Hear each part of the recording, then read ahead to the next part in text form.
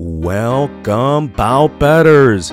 Yes, it's a challenge having confidence in your decision making after such a poor outing last week, but watching tape on the main and co-main fighters, you get energized by the true adversity. There's a Cinderella story here that you could apply to any of these fighters. All have reached the pinnacle of the sport after challenging upbringings and difficult career paths. These two fights are the best in not only this card, but what the UFC has to offer in what the skills and character are it takes to be a champion. Both these fights can be pigeonholed into a skill versus power matchup. Figueiredo is extremely powerful and really had Moreno hurt in plenty of instances in their first bout.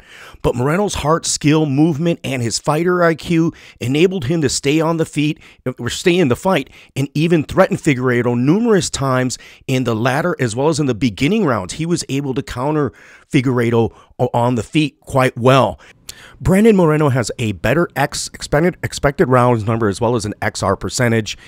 But again, back to the power. You look at 44% of his wins for Deiveson Figueiredo, where Brandon Moreno is using that grappling to control his opponents as well as to get submissions. So he's got 43% submissions, but Deiveson Figueiredo is still dangerous on the mat as well. So both guys are big for the division, but the concern of note in the storyline behind all this is Figueiredo's cardio and weight cut.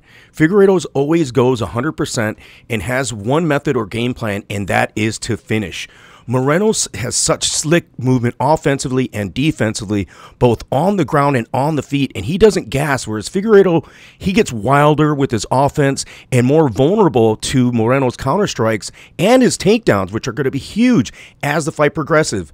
Figgy comes to brawl, and that expends a lot of energy.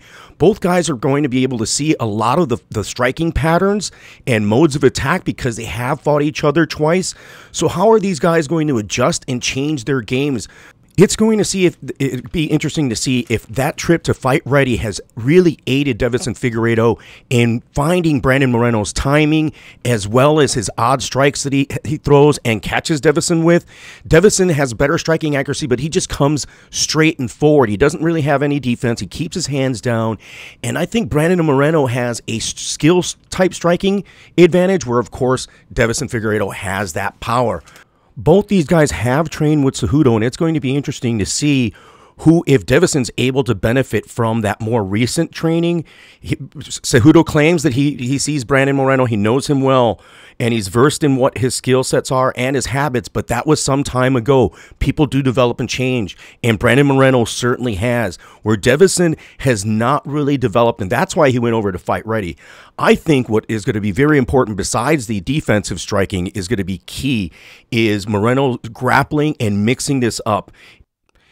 Defensively, I don't think either of these guys are very good. Brandon Moreno has that orthodox style where he just keeps his hands up, which he really needs to do, and Deiveson is still able to tag off on him, where Deiveson has always just had that keeping his hands down, coming in one direction, not moving laterally, enables Brandon Moreno to actually touch him up, especially in that counter-striking, where he may not be able to throw as much volume.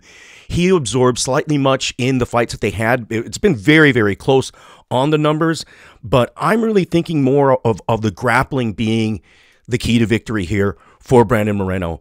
In his first match, he landed 4 of 8 takedowns for 3 minutes and over 3 minutes control time.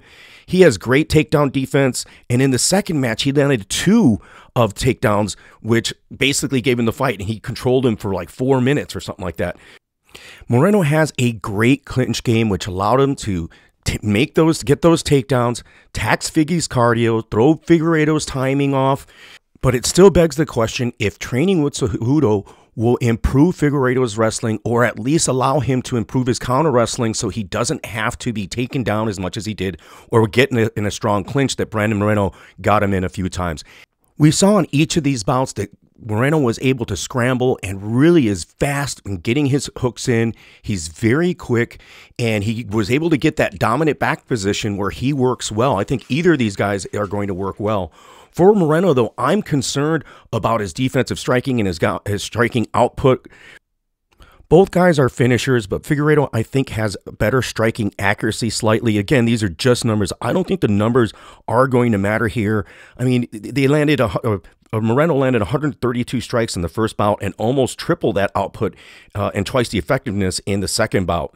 But it's like, which version of Deiveson Figueiredo are we going to see, and which version of Brandon Moreno are we going to see? As I mentioned before, are there going to be improvements? Are we going to see a different match than we've seen before? Right now, the line is closed slightly on Moreno, as Figgy has, to some accounts, won that first bout, and the casuals know that they're sort of granting him a pass on that second performance because of the weight cuts. I bet Figgy by finish that first fight, and I knew he was compromised that second bout. So I'm going to wait here until the weigh-ins. I think a lot of people are doing that, but I'm leaning slightly on Deiveson Figueiredo by decision or by finish. Yes, I'm still thinking of that finish prop, even though Moreno has never been finished. In fact, if there's a nice number on rounds 1 and 2 for Figueiredo, I might sprinkle that and Figueiredo by decision. Figueiredo lands the more powerful strikes, and although Moreno, again, never been knocked out, he's vulnerable to Deiveson's Figueiredo's pressure. And as long as he comes prepared and has a game plan and has that cardio, I think he could hurt Moreno and even finish him. It's sad of me to say that. I'm a huge Brandon Moreno fan. I knew he was going to become a superstar. I bet with him and bet against him. I wish I would have bet with him a lot more. He surprised me all the way through and through. But in this third fight, I think we're going to see some differences, and I just don't know what those are going to be yet. But in the meantime, I definitely want to wait. Figueiredo handles that weight cut, but with the Cejudo camp, if he can make the adjustments that he needs, he is the mattress, guys. Don't sleep on fighter for this event. Deiveson Figueiredo, he believes that the first fight tells us everything. He won that fight if it wasn't for that point deduction. I have to somewhat agree, but I still am concerned. I don't have a lot of credence into Cejudo's and fight ready yet.